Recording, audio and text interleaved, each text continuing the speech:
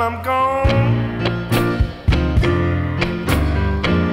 Just put me down and then move on. Just put me down and let me be.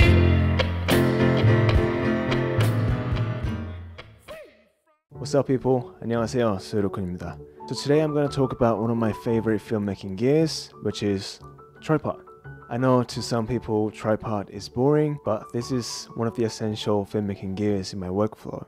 Now, I used to be obsessed with camera movements. I think I still am a little bit, but I would move my camera for pretty much every single shot, whether it's handheld or gimbal shots, without knowing what different effects each of those movements has. Every camera movement has its own way of storytelling. You put your camera on a gimbal and throw on a telephoto lens and do this.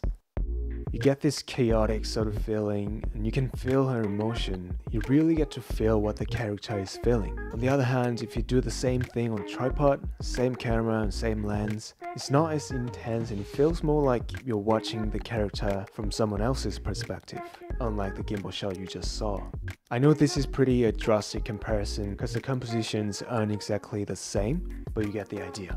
I can also focus more on the composition and the lighting and other things in general when I put my camera on a tripod and look at the monitor right here, rather than trying to figure out everything while you're holding a heavy camera setup. Now, this specific model is called FreeBlazer from SmallRig. They actually came out with this previous version of the tripod a while ago, and it was pretty popular, especially with that price point. And they recently released this upgraded version of that, and now this is one of my favorite filmmaking gears I personally own. First of all, this one is built like a tank. How do I know that? I used to be a tank driver back in the days, so I can confirm that this thing is rock solid and it feels premium, I would say. And this tripod is made from carbon fiber, so it is relatively light compared to, other bigger video tripods. But I wouldn't say this is a lightweight tripod because this is still 5 kilo or 11 pounds. And if you're traveling a lot with a tripod like myself, you don't want to carry this thing around unless you have like huge arms like Peter Lindgren.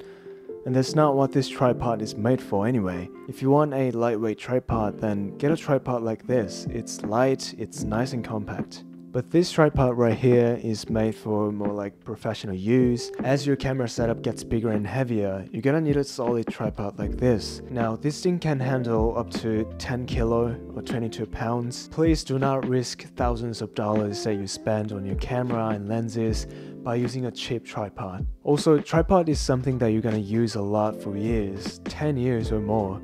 So I can confidently say getting a good tripod is a good investment. And you don't want to show up with this treble tripod on set. I know it's ridiculous, but to most people who don't really know about filmmaking, the bigger our setup looks, the more legit and professional we look. Yeah, I know. Also, I tested both tripods to see how well they perform when panning and tilting, and this is the result.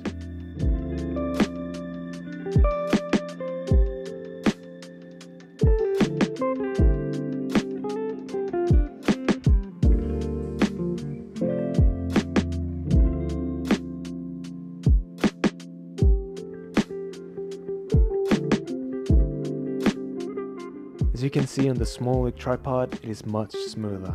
And with this treble tripod, I've noticed that the whole tripod shakes when it's a little windy. Of course, that's because this thing is so light, and it actually fell down with my camera setup on it a few times before. I know I should have used my backpack or something to make sure it was nice and steady, but it was an expensive lesson. So I do actually like the fact that this one has a little bit of weight to it to securely support my gears. So here I'm trying to recreate the wind that blew my tripod away, and here's how it turned out.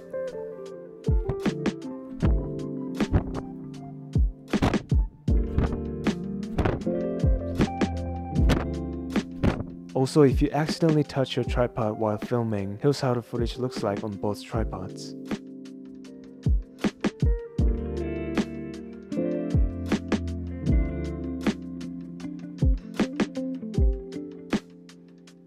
Here I tested both tripods to see how long it takes to get them all the way to their maximum heights.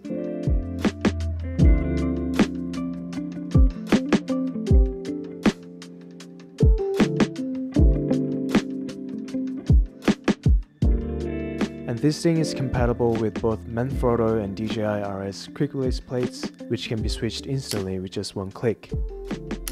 Now this feature can be a lifesaver if you're constantly switching from tripod to gimbal back and forth, which I personally do a lot. Look how fast it can be, from gimbal to tripod. Boom. Again, tripod to gimbal.